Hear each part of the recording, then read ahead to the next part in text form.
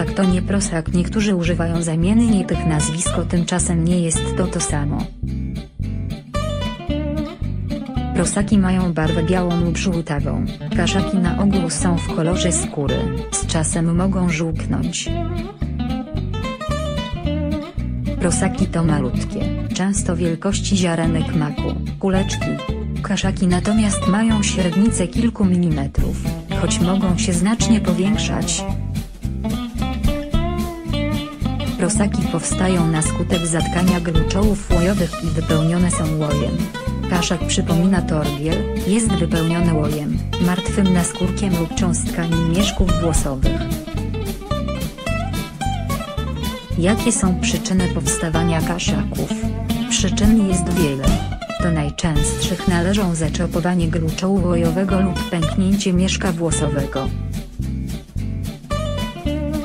Do rzadszych, uwarunkowania genetyczne, pojawia się już w życiu płodowym, zaburzenia hormonalne, skutkujące nadmiernym wydzielaniem łoju, głównie w okresie dojrzewania, nadmierne opalanie się, skutki uboczne stosowania niektórych kosmetyków. Gdzie najczęściej występują kaszaki? Kaszaki mogą wystąpić wszędzie tam, gdzie są gruczoły łojowe i mieszki włosowe. Można je więc zobaczyć na twarzy, głowie, oku, a ściślej na powiece, na plecach, narządach płciowych, a nawet na ustach i uchu. Niebezpieczne jest pojawienie się kaszaka pod okiem. Trzeba go usunąć w celach profilaktycznych. Jeśli zdarzy się zakażenie i powstanie ropień, wówczas infekcja przeniesie się na oko, a stamtąd do mózgu i opon mózgowo-rdzeniowych. Jak usunąć kaszaki? Niektórzy kaszaki próbują usunąć samodzielnie, nakłuwając jego czubek i wyciskając zawartość. Należałoby tylko zadbać o zachowanie higieny, wysterylizowana igła, dotykanie zmiany przez jałowy gazik. Po takim domowym zabiegu jednak mogą pozostać trwałe zmiany na skórze. Dlatego lepiej leczenie kaszaka powierzyć profesjonalistom.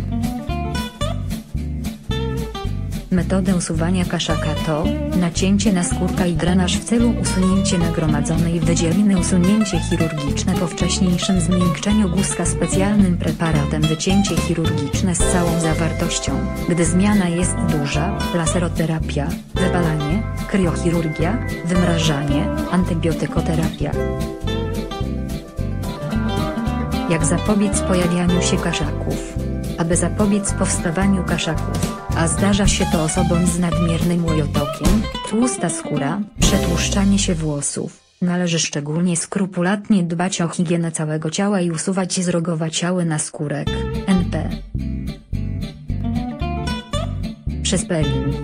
Warto też przemywać skórę naparem ze skrzypu polnego. Jak go przygotować? 4 pełne łyżki skrzypu, do kupienia w aptece i sklepie zielarskim, gotować przez 5 minut w 2 szklankach wody. W przestudzonym naparze namoczyć wacik i przemywać skórę, bądź nakładać ją na kaszaki. Taki zabieg łagodzi podrażnienia oraz reguluje pracę gruczołów łojowych. Źródło: Onet.